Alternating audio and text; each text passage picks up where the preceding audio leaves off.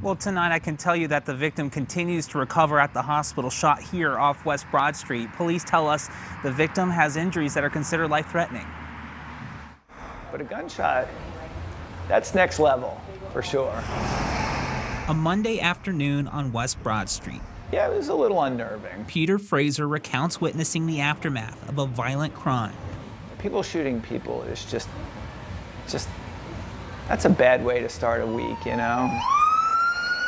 Fraser says he was walking back to his design business with his lunch when he heard a gunshot in the Lowe's parking lot. I heard a loud bang. I came alongside the Lowe's parking lot, and there was a man there, clearly distressed. In distress and needing medical attention. He had no shirt on.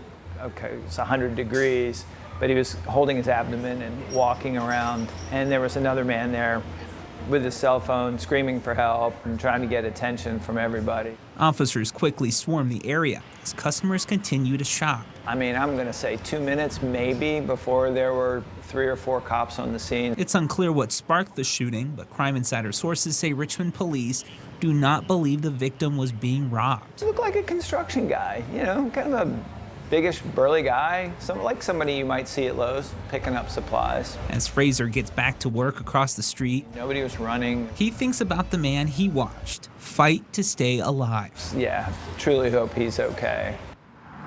And I just reached out to Richmond police for an update, and they still could not tell me a suspect description, but they're asking for your help. If you have any information about this shooting, call Crime Stoppers, the anonymous hotline 780-1000. Working for you in Richmond, I'm Brendan King, CBS 6 News.